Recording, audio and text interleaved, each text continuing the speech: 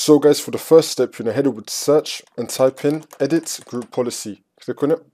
And then once you're on this, you're going to look under computer configuration.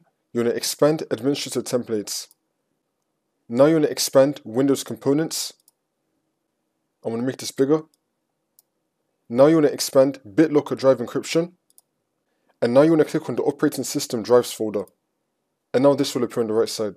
And then once we're here, you want to find require additional authentication at startup. Double click on it. Now once this comes up, you want to click on enabled. Now these settings right here, you can leave it as default unless if you want to change them. For me, I'm just going to enable this and leave this as default. And then click on OK. And now for the second step, you're going to head over to search and type in File Explorer. Click on it. And then once you're on this, on the left hand side, you're going to scroll down and then click on this PC. And now you're going to find your drive that you want to encrypt using Bitlocker. Once you find that, you want to right click on it and then click on turn on Bitlocker. And then once you select that, you just want to go through all the steps that will come up to then encrypt your drive using Bitlocker.